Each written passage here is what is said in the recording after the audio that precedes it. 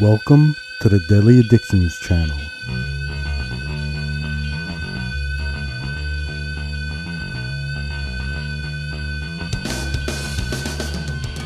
Hello everybody. Going to be talking about Star Trek, the original series. So I'm talking about Star Trek.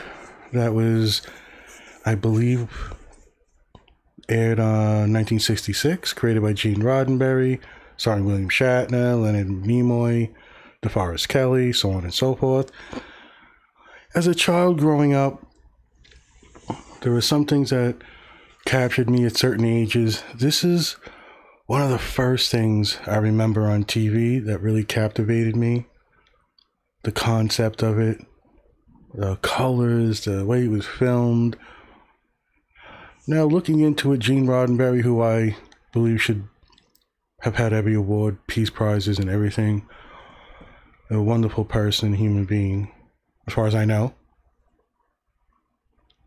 He created a long-lasting legacy.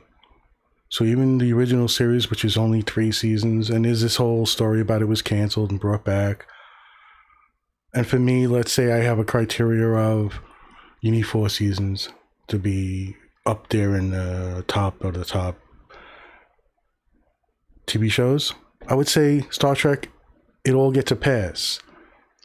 This genius, this incredible story is lived on through multiple TV iterations, which I'll probably do my surface thoughts type thing on each one in time.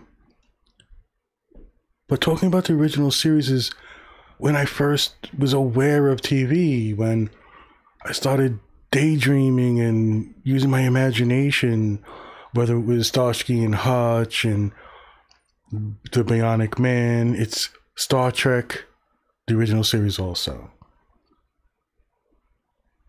There are times when things started getting a little weird, and I'm talking before 6th grade. And I always had a problem sleeping. I think I've talked about this on other podcasts, but these are these mirrors that were on these little metal frames that would spin. One end was big and warped everything so you can get close, and the other end was like a normal mirror. So when my aunt would go to sleep, I would position the mirror so I can watch it from my bed. And sometimes I went right to school. I stayed up all night. So I've always been that type of person. And this was a show that got me through. This is a show that I wanted to envision would happen when we would do the space shuttles in time, and over developing my brain and getting older, the wishes and thoughts of what I would see us being a space civilization by the time I was a certain age. All those hopes and dreams and that sci-fi great feeling. I started it with Star Trek, I think, even before Star Wars for me. Although being that I'm born in 71, there is that blend of memory where, Star Wars as a movie just was a huge impact and affects me in a different way. But Star Trek, because it's on reruns or syndication, was there every night, sometimes multiple times a night. Into the hours, you'd watch The Honeymooners and The Odd Couple. Star Trek was there somewhere. The Twilight Zone, another podcast I'll do. Looking into the story as I got older, it's just a phenomenal idea. And maybe, and even honestly, he talks about where he gets his inspirations from. We all do. But for him to put it together the way he did, the groundbreaking TV he created, in my opinion, is always going to last the test of time, especially with the legacies being so phenomenal.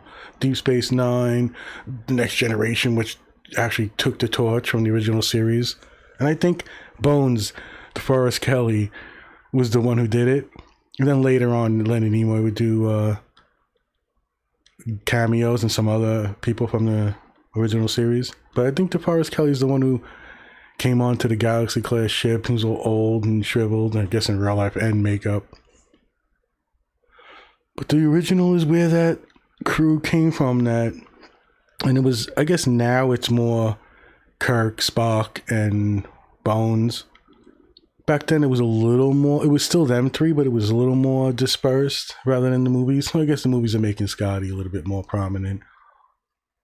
But that camaraderie, that difference in motives and emotional value, and I'm talking mostly about Spock and Kirk and Leonard Nimoy, that interaction. And if you ask me, DeForest Kelly, who played Bones, was clearly the best actor on that show.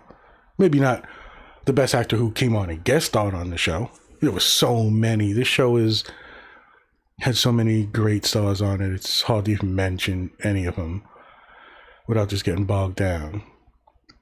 But groundbreaking premises, TV, breaking genres, giving the hope of a future, no money, and some of the fucking episodes of the original series are mind-numbingly dumb.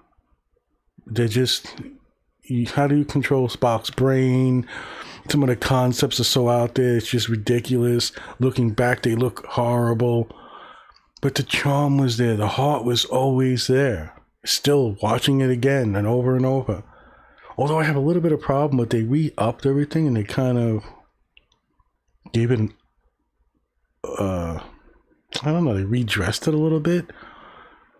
There's a new releases of the original series where the insides of the ships are done more differently and catching up to bridge the gap between the next generation, I guess. Not keeping it in line with the newer movies, although that would be the newer TV series, which I did a podcast on, which would be Star Trek Discovery and Picard, which seemed to be more in line visually with J.J. Abrams' Star Trek. But there are blends. There are always blends. They do it pretty good. I love seeing the Enterprise on Discovery. So you got this genius. The actors come together, casting, give everybody awards, whatever you want. It shows just a hit in my opinion. Fans bringing it back. And you got the people who sculpt these ships, all the workmen behind it, filming it. I don't care how outdated it looks. It still captures my imagination. The original series for Star Trek just is that magic for me.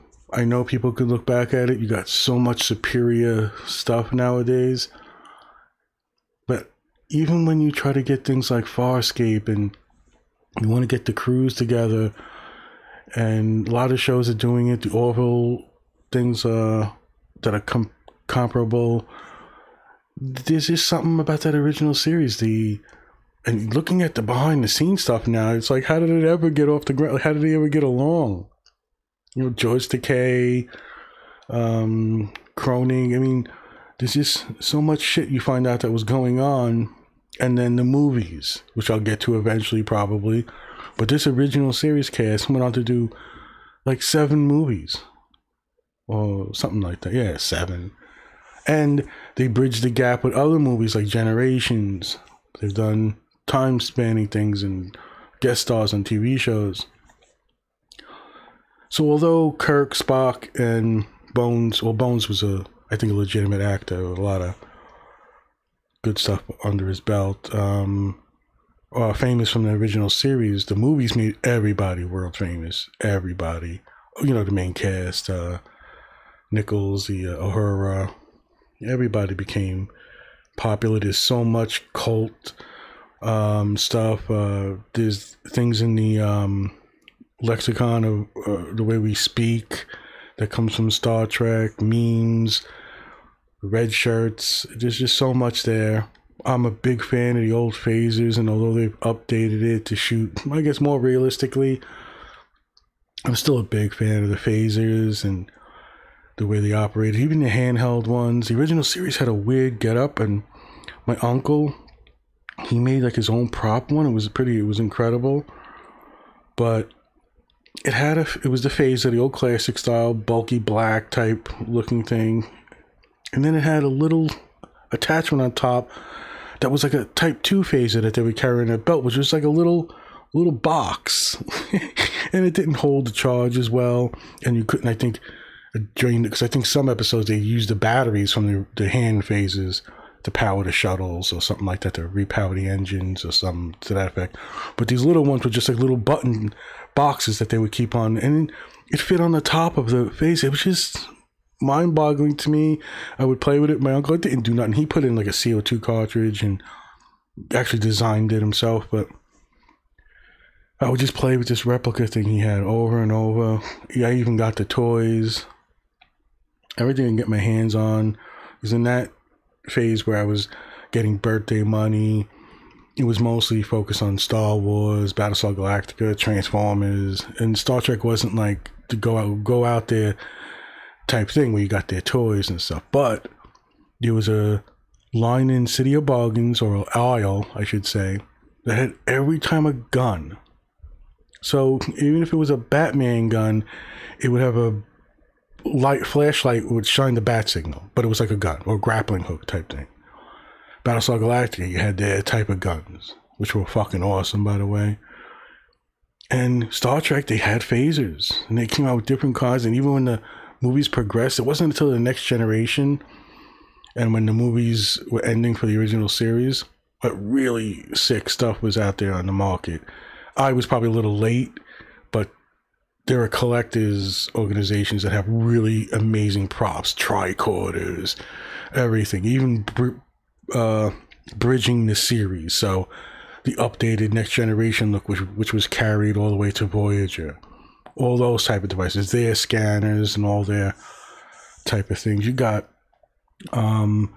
such a difference in them, and yet the market was out there, and I always appreciated that. I have some lightsabers and stuff from Master Republic for Star Wars, but I never got into that. But going for the toys, having the phasers and the belt, it was just something I did or I looked for on Christmases and birthdays. Getting into the older years, you know, becoming a teenager, I would actually go look and try to read the novels. I don't care who wrote it, William Shatner, whoever. And I would read the books. I was a big book nerd. I still have a big bookcase with lots of books, mostly fantasy and science fiction, medieval type stuff, Lord of the Rings. But Star Trek has always been on the shelf. If it's not the comic books from the original series, it's just something that's captivating from them. Even the shitty acting and the bad fucking setups, it works for me. The charm works. And they did an incredible thing. Star Trek is famous for the Tribbles episode. Those little furry fucking ball things are just stupid. And Deep Space Nine intercut them going back in time and being part of the episode. And it is amazing. It's one of the most fun things I've ever watched, to watch this crew of Deep Space Nine, Captain Sisko, whatever, Chief O'Brien, interacting and being involved in the original series episode. Groundbreaking, fucking amazing. So it gets mentioned here in the original series, and probably when I talk about Deep Space Nine. But capturing my childhood, giving me something to think about, making the long nights and my active brain, keeping it occupied, giving me a sense of the future, growing up with these concepts of like, what was it meant to be groundbreaking when a white and black person kissed? And I can remember at this time, it was also at the same time where I remember the first time I was in a pizzeria with a friend from school, really good friend, and I felt there was something different. I could tell I didn't know what it was. And my friend didn't want to come eat pizza there. And I mentioned it to my mom, and she said, why don't you buy the pizza and bring it here? Because I went to PS 153, which is like on East Homecrest and 12th on T. I lived on 12th, right off the corner on U, and on Homecrest. I think this time was Homecrest and Avenue, between Homecrest and like 13th Street. So I was a block away from the school at any point. And he would get bussed in. So when you go out for lunch, when you got lunch, I would invite him to my house because, he was a good friend. I had no concept of color or anything. And I think Star Trek is a great way of experiencing this future where there's no money, there's the power of words mean nothing. You know, you get some really good concepts blended in that can give you, you know, hope that there could be a future. It doesn't have to be as mind-numbingly set up. It could have a blending of the new Battlestar Galactica, the gritty realism, but with the promise of we can get over our stuff. We can get together with the differences in our people. We're all fucking humans with different melatonin and geographical things because of how we evolved. It's so stupid, but yet it is what it is. And the show tried to, you know, push that aside and say, no, this is what could be. This is humanity has evolved and has moved past these things, and it's further exemplified in the legacy the original series carried on, which is really Gene Roddenberry. So he gets so much praise. My appreciation.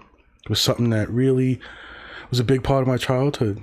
It just gave me a lot to think about, especially growing up and, you know, getting into those years. You're going from public school to junior high, and even throughout my teenage years, and getting into psychology and all that stuff. It was further reason to go back to the original, as campy as it was, as corny as it was, and to see the genesis of his ideas and his thoughts. As much as he borrowed from other things and other people did it and maybe have done it better in certain circumstances, this will always find a special place in my heart. I would recommend people watch the original series and maybe the updated one, because it might bridge that gap between what you're used to.